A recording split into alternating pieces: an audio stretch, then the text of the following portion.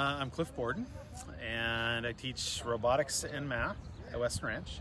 So I developed a Robotics 1 class. First year we had 13 students.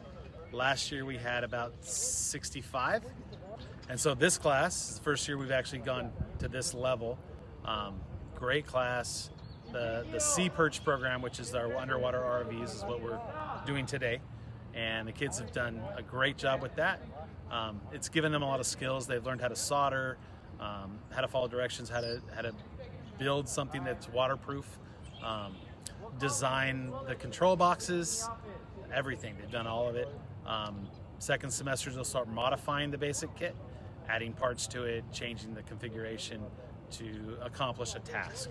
There is a competition that they'll compete in April, which is a national competition. It's in San Jose. Depending on how they do, they could qualify to go to MIT for the nationals. Right now they're doing a competition that was last year's competition, and their scores are pretty good. So I have high hopes for this group of kids that they can, continue this even into college with the STEM programs.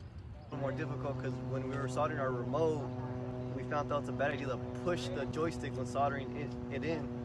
So we kind of messed up our left joystick, so that gives some problems when I'm controlling it, especially like when trying to turn or go forward, because sometimes if we push it forward, the left joystick will stay forward and it will keep the left propeller continuously going, so we got to recenter each time. Well, this is really a trial and error, so if you mess up, you know you're going to mess up, and you have to go back and fix it. And some mistakes might be costly, others not so much. That's a big difference. The air has so many currents and it's just so light, and in the water provides more resistance, and there's nothing else disrupting it except for the other submarines.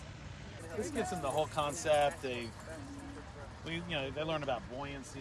They learn about the thrust. All the things they learned with the drones applies in water, except you have more resistance. And if you stop doing anything, your drone doesn't, your robot doesn't fall out of the sky. Right.